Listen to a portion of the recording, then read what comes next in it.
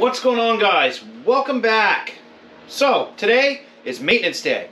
The weather's kind of yucky outside. It's drizzling and rainy and overcast.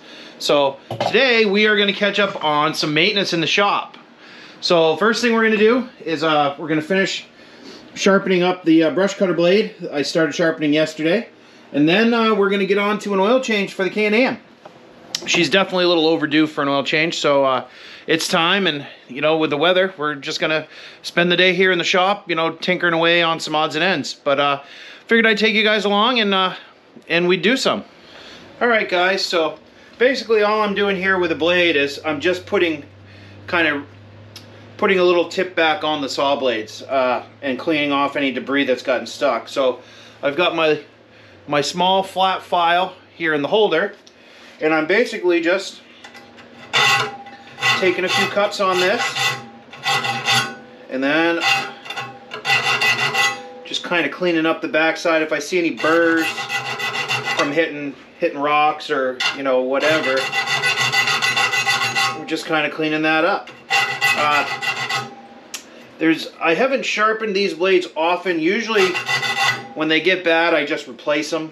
For the most part, I haven't had a lot of luck sharpening them, but it's a rainy day and I figured I'll give it another shot, and we'll see if we can maybe get this one back to life, you know, get a little more life out of it, because these blades are not cheap. They're about 20 bucks a whack, so I hate having to replace them, and I usually use them about as long as I possibly can before I do replace them. And the directions actually come on the blade package on how to sharpen them, which is kind of cool.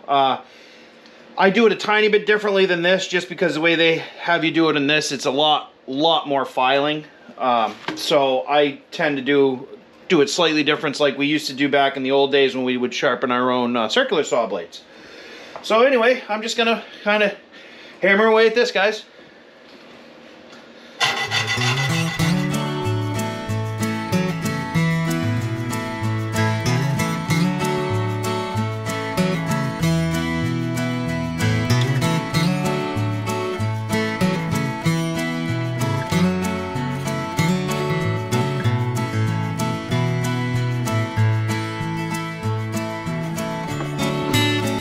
Alright, guys, I'll try to give you a better view here of what I'm sharpening out. Don't know how well you'll be able to see it, but if you look, focus, if you look at these blades, they get basically like flat spots right in the tips here. It flattens out, so I'm trying to put a tip back on the blade like I have here. So that's essentially what I'm doing with all this sharpening. It is very time consuming with these blades because there's a lot of teeth. But we're trying to basically get that stubbed tooth sharpened again.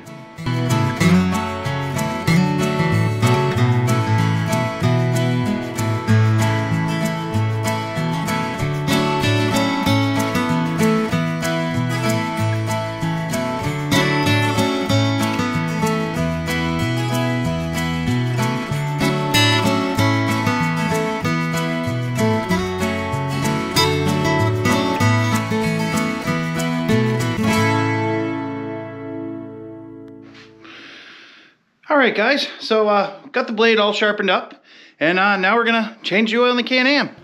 So got the engine compartment open here. The oil filter is down in here, and then I got the drain pan underneath. So I'm gonna grab something to lay on and get started.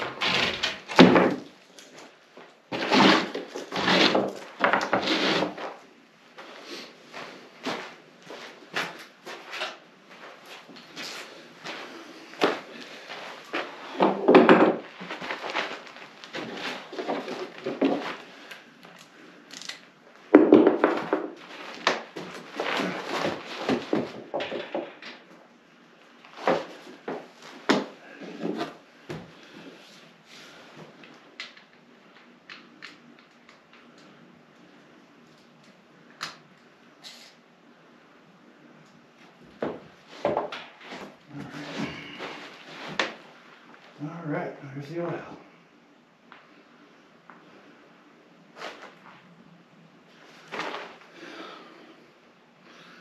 We're going to let the oil fully drain out and we'll put the plug back in.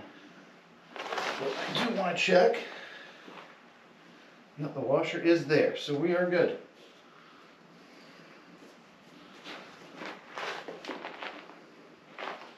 Now ideally, guys, if it was actually nicer weather, I would have given it a good wash first before I'm doing this, but unfortunately we don't have that option right now.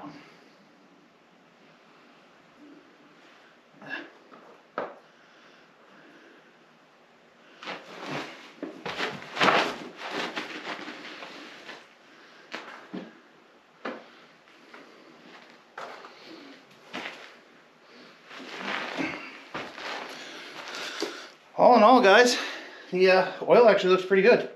This is actually the first oil change we've done on this machine. It's still technically early. It's only got 500 miles on it, and the first oil change is supposed to be 1,000, but it's been a year and a half since we got it, so it's definitely time. I probably should have done it, like I said, a while back, but the oil doesn't look bad, so I think we're okay. So I'm just gonna tighten that drain plug up a little, and then we'll do the filter.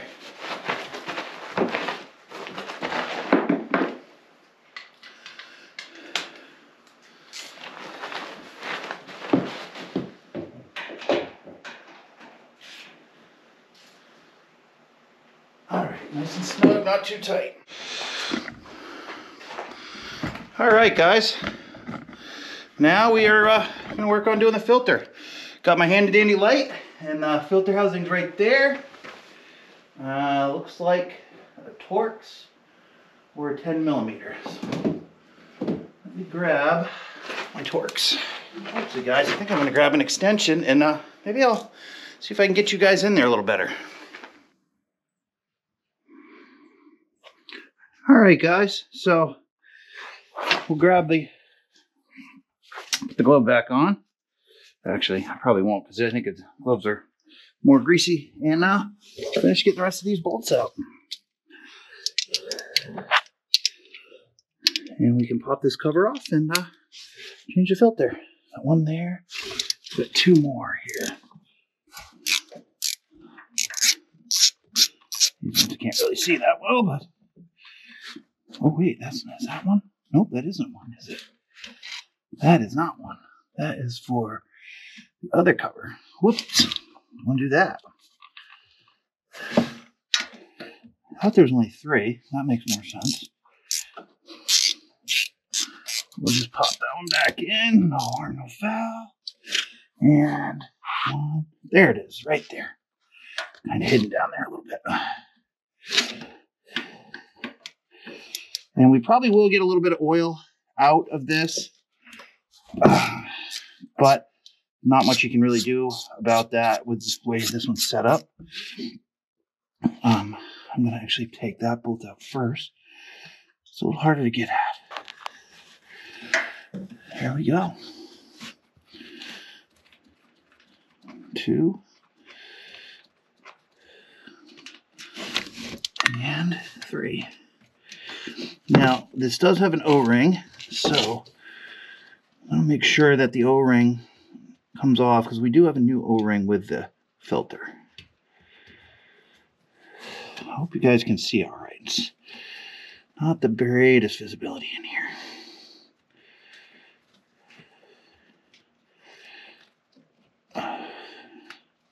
Okay, there's the bolts now.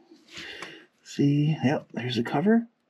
And there she is. There's the cover. Yep, well, not too much. Alrighty. And pop this filter out. Ooh, all right, guys. There it is. Huh. This does fit multiple kits. I reused the gaskets on ours. Oh, we can't use this filter, guys. It's actually ripped. Look at that. Oh, that's a bummer. We're going to have to put the old filter back in, and I'm going to have to order a new one, because that is definitely not going to be usable. Absolutely not.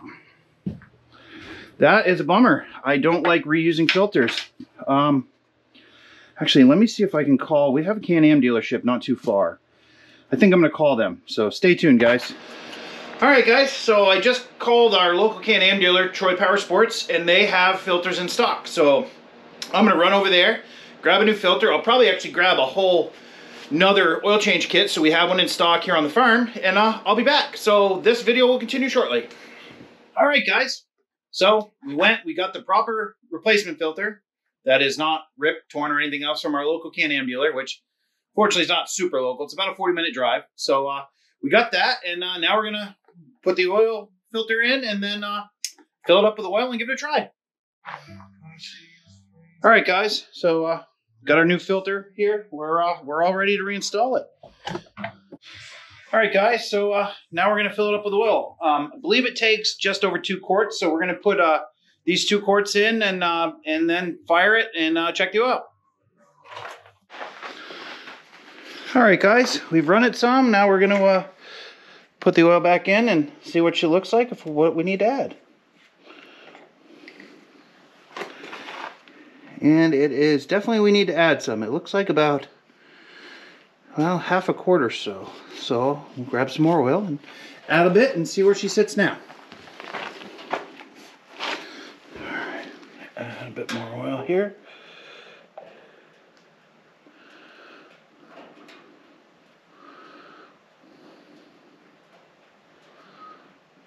All right, that's about a third. Let's check that.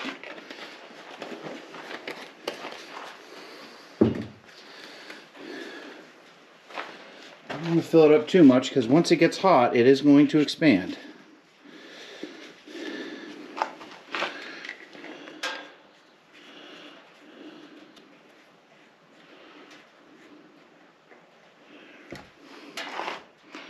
All right, guys, I think we're in good shape. Just below the max line, as you can see. So I think we're in good shape. So yeah, it takes right about 2 1/3. So that pretty much wraps up our oil change. All right, guys, I think that's pretty much going to wrap up this video. Hope you enjoyed it. Something a little different. Would have liked to get some more done today, but having to run for parts like that always kind of takes a chunk. But we got the blade sharpened, we got the oil change of the Can-Am, and actually the weather's improved some outside. So I might try to go do a load or 2 of firewood before I have to get the kids. So anyway, guys, thanks for watching. If you like these videos, please subscribe, hit the like button, leave us a comment. Tell us what you think. What do you guys really like to see? Let me know in the comments so that, I can tailor the videos more towards what you guys want to see. But anyway, just remember, guys, it'll be all right.